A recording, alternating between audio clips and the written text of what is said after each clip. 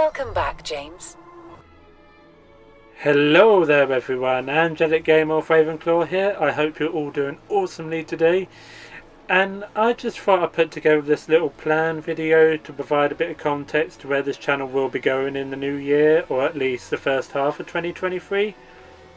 But first things first, I do want to add that I'm recording on Tuesdays and Thursdays, and then hopefully getting the editing and uploading done by the next day, though it can be subject to change like everything seems to be nowadays when it comes to schedules.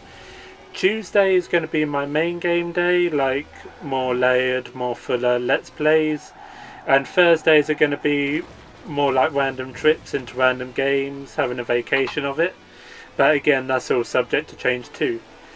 As the lineup currently goes, in January I'm going to be continuing my zombified adventures in Dead Rising 4, but I'm also going to try to get in the game that pretty much saved my life back in 2016, Life is Strange, before Forspoken emerges in late January.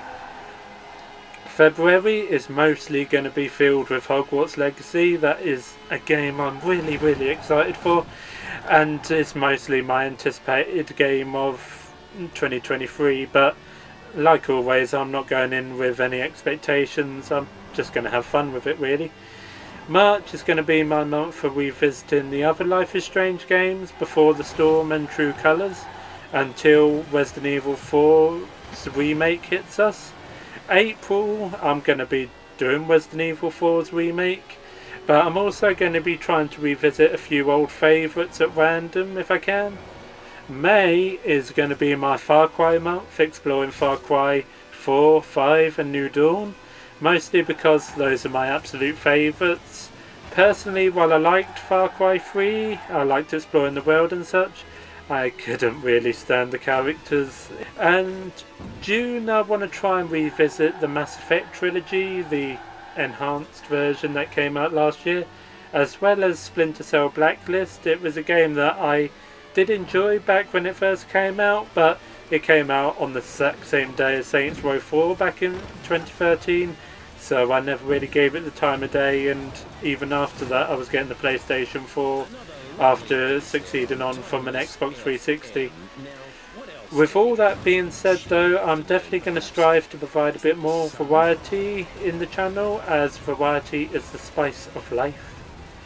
Overall, I am really excited for 2023, thankfully. Hopefully I'll make someone somewhere proud, but regardless, I just hope I can make myself proud in all this. If I can make 2023 my year without relying on fate like I normally do, it's going to be a great year, I feel. And before I go, I just want to thank you so much for watching. I truly appreciate it, like always.